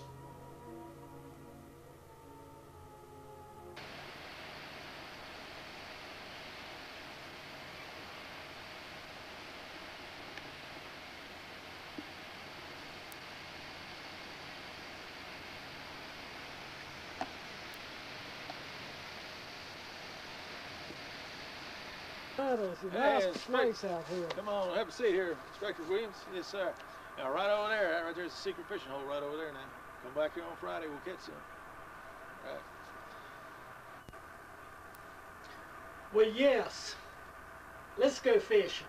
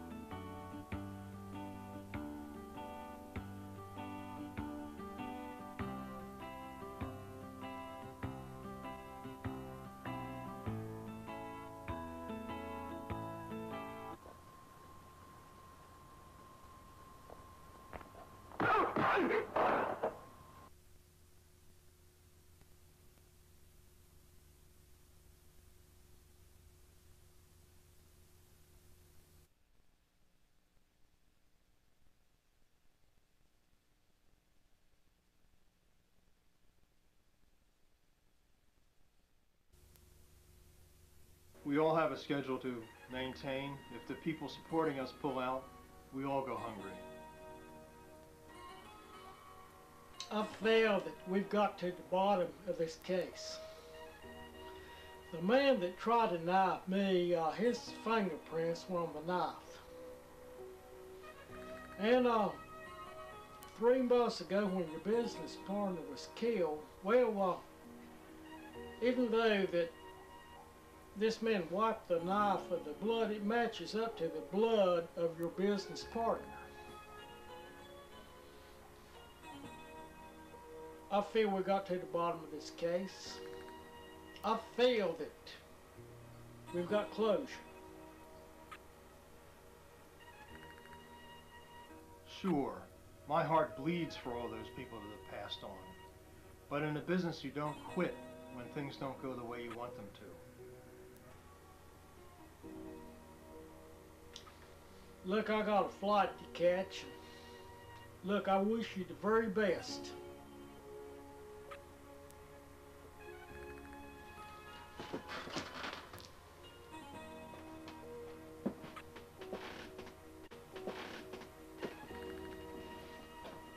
International Airlines Flight 343, Las Vegas,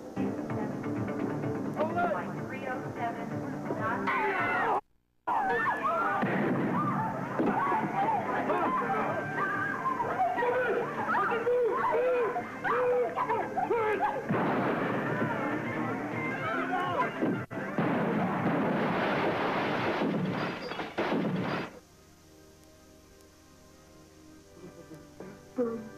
No.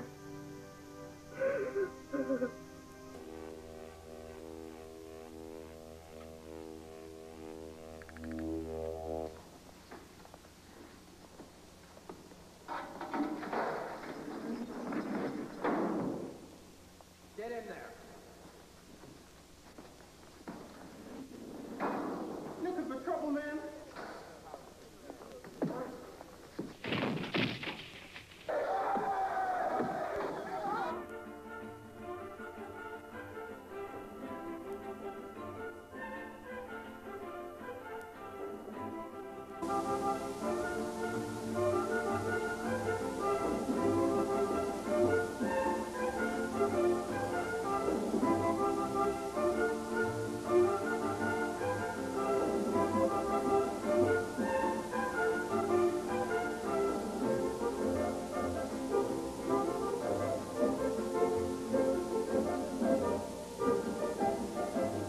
On your... Come on, gentlemen.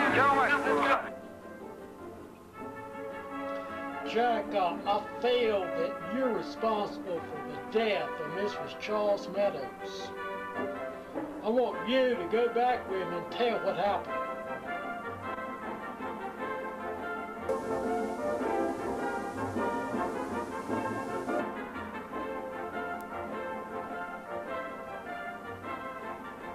Okay, Jack, we'll do it your way.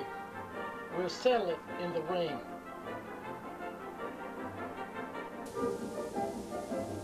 On your... Come on, gentlemen.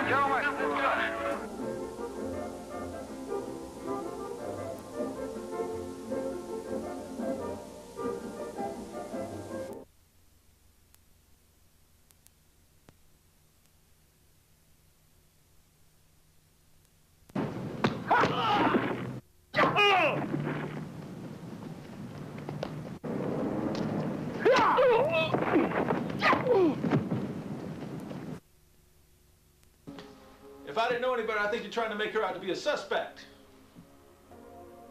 Mr. Meadows, your wife was the prime suspect. And you tried to cover it up. You knew that she was a patient at the Biloxi Middle Hospital. Maybe not when you married, but you knew it since. And you tried to cover it up to save the publication of your book. You're a writer of murder mystery, and you're afraid that it would hurt you with your publisher. What it is, when they found Lamar Craven's body in the river, the boaters found and it was analyzed and it was cut up by a knife. Then Jack Barlow's body showed up, cut up by a knife the same way. I done some investigating on your wife, and all three of them were patients in the Biloxi Mental Hospital at the same time. They got out. So I felt it had to be some link. Okay, this talk at cafe, I found that Jack Lanning had been going with your wife. Jack Lanning